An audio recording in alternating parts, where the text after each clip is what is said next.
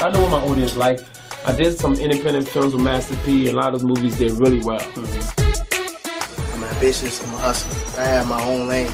That's the thing about comedy. You wake up every day, you don't know if you're funny that day.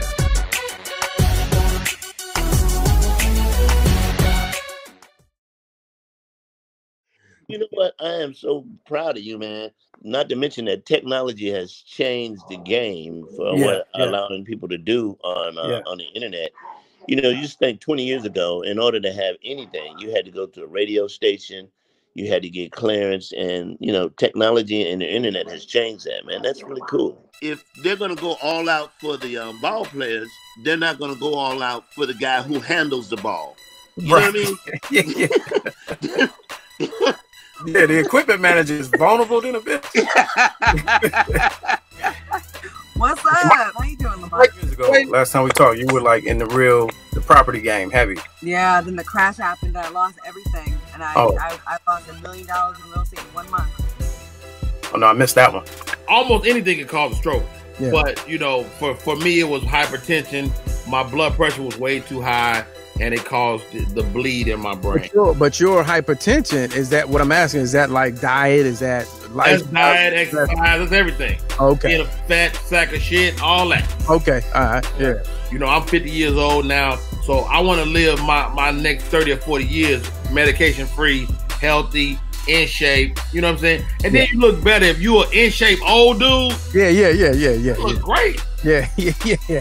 I'm thinking my wife gonna leave me in a couple years, so I got to be ready for these young girls. Got to be ready. One of my favorite bits they used to do where you said, "I can't spring this body on no new bitch. I can't spring this body on no new chick." Here go the joke. Every day my wife says she's leaving. Right now I'm leaving. I look up every day, she's still there. I'm tired of the lie. There's some critics out there of women comedians. There's so many men who aren't funny, but nobody talks about it because men just get to be unfunny and still get time. Right. As a woman, you got to be beautiful. You got to be like, listen, women are actually, to me, I think women are funnier than men, but men don't want to hear the truth. Fuck all that. Suge Knight is back, and it's time to handle some unfinished business. Are you here to look for a top girl, or are you here to tell jokes?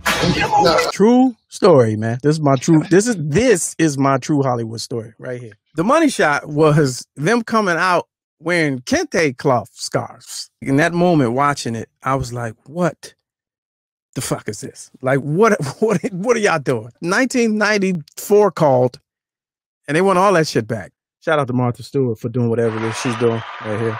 Martha the Stallion. That's it. I said it. She looks good to be 94. Have you heard the Alexa All Lives Matter response thing? No. You never heard this? No. Alexa, all lives matter. All lives matter. However, Black lives are disproportionately in danger in the fight against systemic racism and injustice. Wait a minute. Woke Alexa. No. Alexa woke. That's Alexis. Right. So then the joke was, because on social media, you had to be very careful. I had to turn my scrutiny into observational comedy. RuPaul's a smart individual. He did the commercial as both because he know women get paid less. All right, moving on.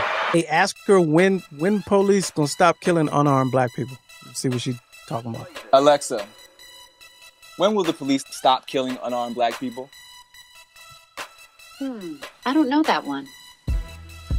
What? Not even Alexa knows. Wow. Nice cube. Thank you so much for joining us. Listen, I've been an independent, just contract with Black America. I said I never had lunch with the president. God damn, I'm glad they set it off. Fuck it. When's the album coming out? Hey, the album's in stores November 4th, homie. You didn't have there yet for the tagline is, "Nigga, we been here, cause we Black people. We was already here." Is there a story that you can tell that's just so unbelievable, you know, to the point of what Black people are dealing with the criminal justice system? I represented a kid who was blind. He had been shot in the face as a juvenile. And on one eye was prosthetic, the other still had like shotgun pellets in his eye. And I'm prepping my guy to testify, and we're on the phone. I'm like, "Hey man, how often do you clean your eye?" the prosthetic, and he was like, it's not a big deal. I can pop it out at any time. I was like, you think you could do it during the trial? He was like, yeah, no problem. I said, okay, that's what we're going to do. I was like, let's go with it. This is how you prepping them. You tell them we're gonna have to pluck that eye loose. I'm gonna tell them I'm gonna have you take the eye. I gotta ask you this, and I ask people this all the time that I run across who really found a way to shift their business. Like, did you know the COVID was coming? Did you know because this seems like one of those too perfect situations. Well, you know what? I know the name. Let him order my steps. You see what I'm saying? Yeah. So once you let him order your steps, you never know what may happen. Yeah, and you had the vision and the foresight, knew that the shops was going to close down and this business was going to take off. Guys, let's talk about it, man. This product is a vision of yours that you finally decided to launch this year. Even though my dad never liked actually smoking the cigar, he loved the scent, he loved the aroma of it. So that definitely got me intrigued. So I would say maybe about 17 years ago, I had my first cigar, first time smoking it, and I just fell in love with it. So yeah, man, let's talk about it, Cuban. You've been a cigar smoker. I mean, it's in your name. You've been for years. And talk about the culture a little bit. I got a new TV show coming out, and you're gonna get it right. Wait, I'm gonna let you know what it is, so you know what it is. But we're not talking about that right now, Q. But we are, and I'm gonna tell you. Just give me all right, go ahead. Seconds, and you get it. So I created a show about the cigar culture. Okay. And we already got 18 networks that want the program. I got Sex Entertain on it. I got D.L. Hughley, Richard Hamilton, Rasheed Wallace. We got Michael Jordan.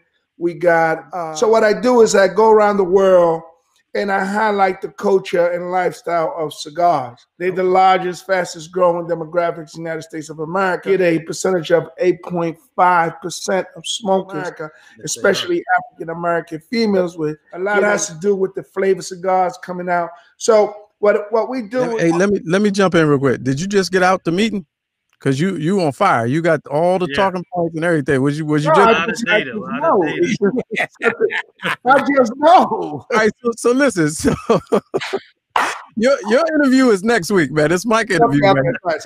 So having traveled the world, though, all serious, having traveled the world, what advice would you give him as a new business owner with his own brand? What are we drinking on right now?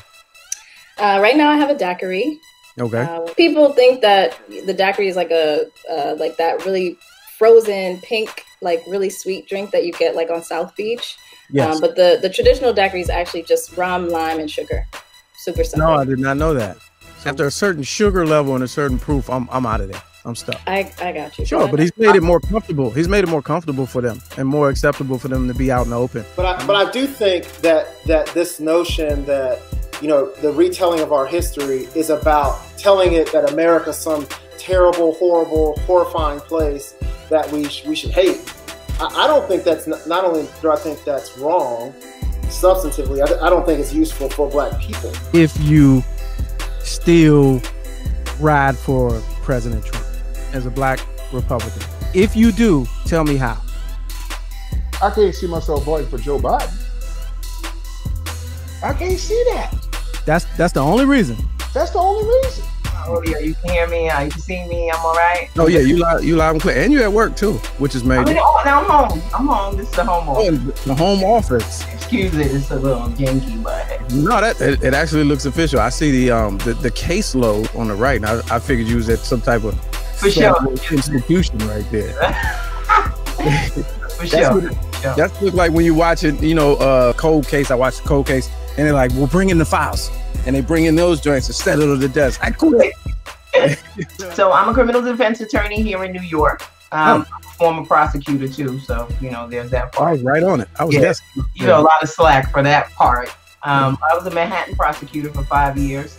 I grew up in South Jamaica, Queens, so I came out of drugs, and they put me in narcotics when I got to the DA's office. So I did that for about 5 years, and I've been doing criminal defense work ever since. I'm also an adjunct professor at City Tech. And Gianni said his son doesn't want to learn how to drive out of fear for being pulled over by the police. So we have individuals who literally put a pause on the natural stages of young adulthood to avoid these scenarios that shouldn't happen anyway. There's another kid somewhere right now at this very moment who will intentionally fail the driving exam to not disappoint his father for trying to get the license, but his fear won't allow him to get the license because he may be pulled over by the police. Right? That's layers. So is it? That's layers, right? Come on. It's layers because we're talking about a system.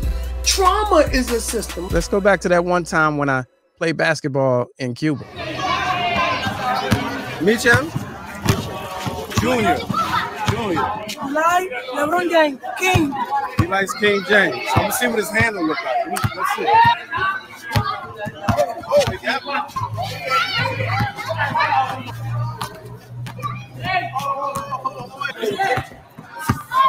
Oh, man.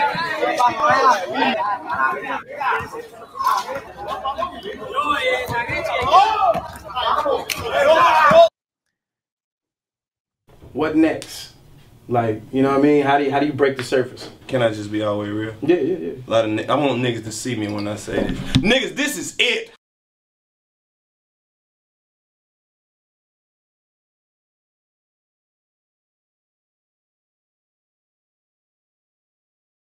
How are you feeling, black man? I'm not sure about how I feel about you coming on to my show with a better background and better lighting, you know, like you're in some fucking radio station or some shit like that. It's obviously showing that we at the crib. But that's okay. That's okay. Go ahead, do what you do. I think my arrangement of liquor is pretty dope, though. Oh, absolutely. Absolutely. So what this is, I'm in the closet. I'm in the closet, champ.